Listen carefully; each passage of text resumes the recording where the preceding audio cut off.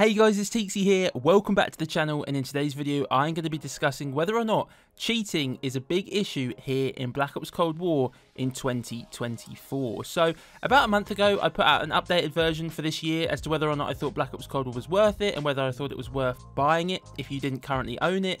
And for the most part I was very positive about the game, but at the same time was obviously very honest with the fact, the game's 3+ years old now. We talked a little bit about the player count, obviously the price it might cost you, and the fact that we have a new tryout game coming out later this year. Now, for the most part in the comments, the responses from you guys were incredibly positive. A lot of people agreeing with me, a lot of people saying that they're still playing Cold War, and of course there were some people that had different opinions, which is absolutely fine, right? That's the whole point of making these videos. However, there were 3 people that mentioned that cheating was an issue in Cold War, and not only did they mention that cheating was an issue, they basically were saying that the game is completely unplayable, and at no point in my video did I mention cheating. And that is why we are here today, because for me, at the moment, based on my experiences, there's not a cheating issue within Cold War, but I thought it was important today to delve into this one to kind of cover myself, because I want to be a transparent creator. I want to be a creator that you can trust. I want to be somebody that, I don't want to be spreading misinformation, if that makes sense. And I kind of wanted to explain my side of it and why I don't think there's a problem with cheating. But at the same time, I think it's incredibly important to bring more attention to this, get more of an idea as to what the community actually thinks. And please do use this video as a platform to voice your opinions based on your experiences, whether it's good, whether it's bad, because at the end of the day, I just want to paint Black Ops Cold War in the best picture I can. But of course, ultimately these videos are about keeping the game alive, and we need all of the information we can to make sure that that happens, but also to make sure that everybody knows what they're dealing with. So I think before I get into anything else, I think it's worth noting that cheating is a big problem in gaming overall. I think more so in the modern day era with PC gaming being such a big thing, I think cheating has become maybe a bigger issue, but without doubt cheating has been around for a long time, right? Specifically in Call of Duty, even back in the day, people had JTags and modded Xboxes and stuff, so I don't think it's a new thing, but I think that cheating is something that we wish we could all get away from, but unfortunately at the moment we live in a world where it's not possible. Now, at the end of the day, for me, there's a big difference between running into cheaters and a game being completely unplayable, and that's what I kind of want to delve into today. So the reason that I didn't mention cheating in my Cold War video is because in the last 4 years of playing, I've racked up about 30 days game time across multiplayer, zombies and league play.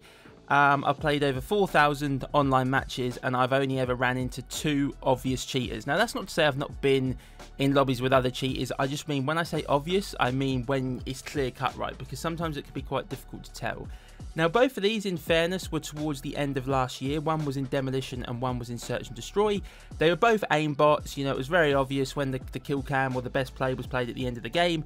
You could quite easily tell that they were aimbotting, right? It's just night and day, and it was obvious to see. So, of course, at the start of this year, I started to do my research into whether or not I thought Cold War was worth it in 2024. So obviously cheating was on my mind, right? Because I'd seen some cheaters towards the end of last year, and I thought this is something that's really important that I need to keep an eye on, because we may need to mention it in the video. But as I played throughout this year and played across console and PC across multiple different modes, I haven't ran into a single cheater this year, and that's why I didn't think it was worth mentioning, because at the end of the day, if the game was completely ruined, right, and unplayable, and I couldn't get into lobbies, 1, I wouldn't be uploading any Cold War content, but 2, I wouldn't be telling people that the game's worth buying, right? Because at the end of the day, if it was unplayable, I wouldn't be gaining anything from lying, right? Because everybody would be able to see that. So I actually did a poll on my channel the other day leading up to this video, and I'm just going to pull the results up of that on the screen now. Okay guys, so I've brought up the poll on the screen now that I ran over on my community page in the last day or so. Now, I appreciate this is a very, very small sample size. Just 15 people have taken time to vote.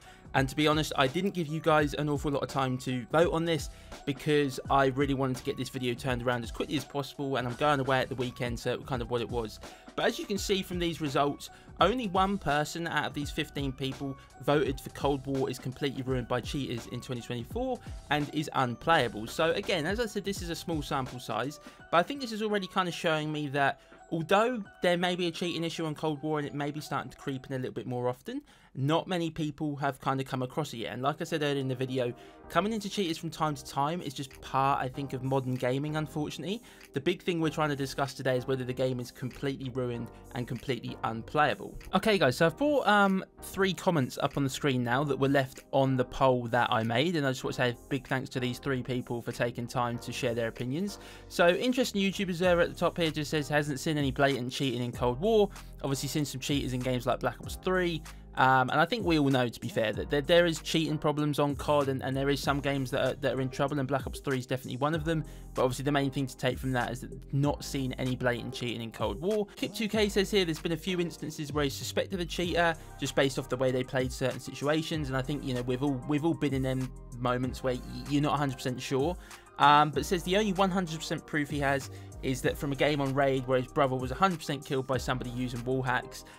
So again, good to see there that, you know, he has seen some cheaters in Cold War, and like I said earlier in the video, we're not saying they're not there, but again, that's the only 100% proof.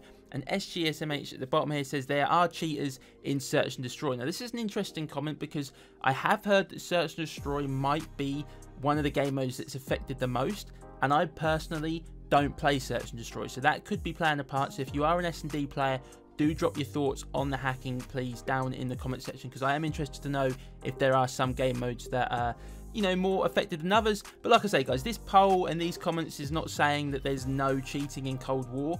It's just we're trying to get to the bottom of, is the game completely unplayable? And I think based on this poll and my experiences in these comments, I don't think it is. So I'm not saying, guys, that the people complaining about cheating in Cold War are lying, because at the end of the day, everybody has different experiences and you can only share your opinion on what you've seen.